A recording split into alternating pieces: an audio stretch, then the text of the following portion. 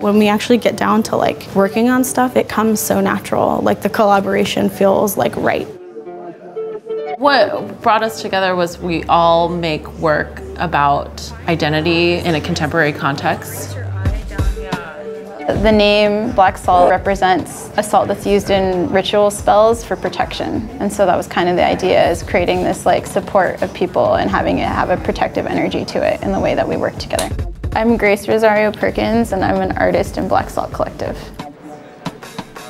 I've been thinking a lot in general about how friendship is collaboration, and in this collective, friendship is a huge part of everything that we do.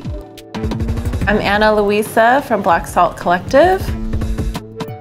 We talk a lot about this idea of like an atmospheric identity or a nonlinear identity that results in atmosphere. My name is Biscarra-Dilley, member of Black Salt Collective. Part of what we're looking at with that is giving ourselves the space as artists and as women of color to be able to have a more expansive identity than what is allowed for us in the context of culture as it is right now.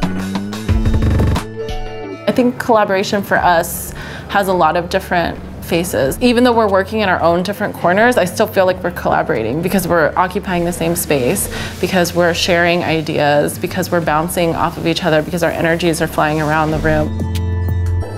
I know for me to be in this collective and kind of have my experience be as intersectional as possible, it's really empowering and really important. And I think that's kind of our strength as a group, is seeing where we all intersect and how we can support and love each other and make work together.